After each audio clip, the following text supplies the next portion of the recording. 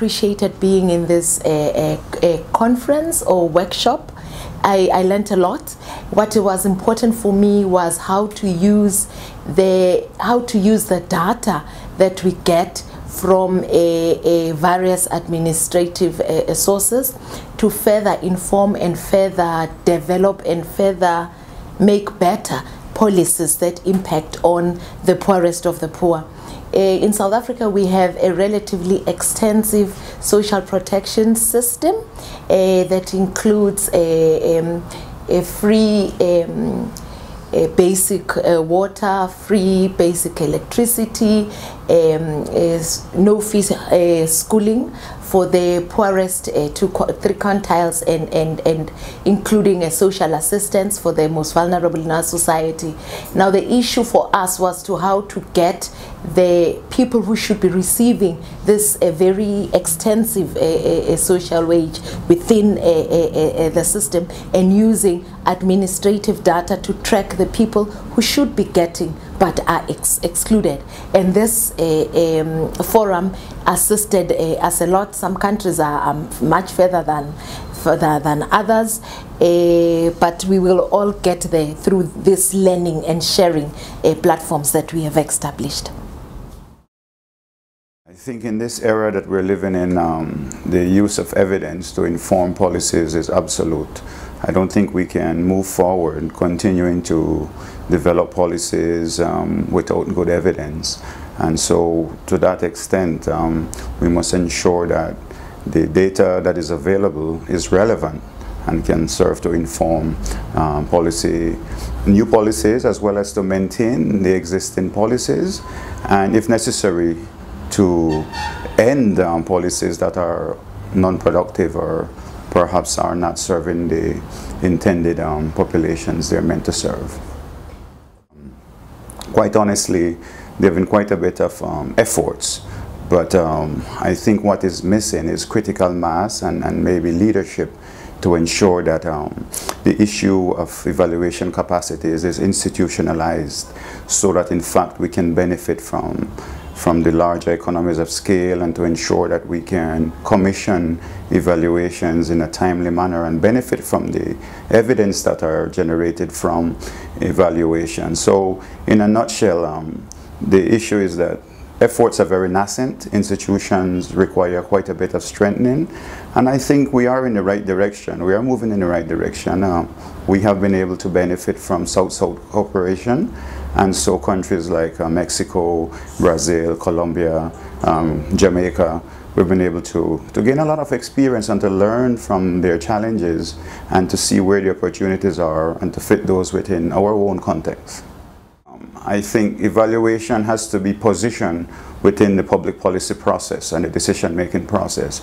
And so understanding within the Brazilian context the excellent organization of social protection, social policies, and then to examine some of the programs that are in place, and then to look at what are the relevant tools that can help us to advance. And I think evaluation as a function and as a tool is really where the last 3 days has been, and to really make use of all available sources of data, because administrative data, survey data, doesn't matter. At the end of the day, as policy actors, we do require good evidence to make better decisions. And so wherever we can source the data to inform those decisions, I think that is where we need to look. So the last 3 days has been very instructive. And in Belize, because we are very early in our discussions, we have been able to learn a lot and to be able to take back the good work that is being done in this region, and to see how we can implement some of the linkages between administrative and survey data to better inform policies that are underway. First of all, I would like to thank the organizers for inviting us other countries to share their experience. I have to congratulate the Brazilian colleagues that presented different aspects of the Brazilian system. For me, it was quite an interesting experience, and I will take parts of it and deliver them to the Romanian institution that are dealing with those problems. And you know, the exchange of information was exceptional, and now we are exchanging information with the colleagues from other countries' participants. In the ministry, there is this department of public policies that is dealing with evaluation, that is dealing with the evaluation, and people from each department, experts from each department are helping them. For instance, they have a semestrial or termly report that should be sent to the government regarding the stage of the implementation of different strategies or different directives. My department is dealing with the implementation of the directives. As a matter of fact, every month, at the end of every month, we are preparing a report requested by the Ministry of Foreign Affairs regarding the implementation of the European directives. That report goes to the governmental meeting, and ministers see it there. And my colleagues from the Department of Public Policies are also dealing with other departments, and each department is reporting about the strategies or about the action plans that they are dealing with. Well, data is very critical to promoting evaluation, because data, once the data is reliable, once the quality is good quality, then it can be used to track the progress of a particular program that you may be involved in. So it's very critical to the evaluation process. Well, there are two main agencies responsible for national evaluation. The Planning Institute of Jamaica is one, and that is set out in law. And then you have the Cabinet Office, which is located in the Office of the Prime Minister in Jamaica. Well, it has made me realize how critical national evaluation policies are, and it has made me more aware, and it has also encouraged me to go back to get more information and to encourage persons to expand national evaluation policies in Jamaica. Le cas de la Tunisie en matière d'évaluation des politiques publiques ou bien des politiques sociales particulièrement, nous amorçons une nouvelle période où l'évaluation, je pense, va prendre de plus en plus de présence et de visibilité. Nous sortons, peut-être comme tout le monde le sait, la Tunisie est en train d'achever sa transition démocratique et politique. Et avant la révolution tunisienne de 2011, ce n'était pas possible de développer des stratégies, des programmes d'évaluation, et surtout évaluation indépendante. Aujourd'hui, cela est permis, et nous sommes en train de développer quelques initiatives d'évaluation assez intéressantes que j'espère ça va déboucher avec le concours des pouvoirs publics et des ONG et des réseaux d'associations spécialisés en la matière. Ça va déboucher peut-être en plan national cadre en matière d'évaluation des politiques sociales et des politiques publiques de développement. Je pense que ce genre d'initiatives ne peuvent avoir de réussite sauf si on développe des réseaux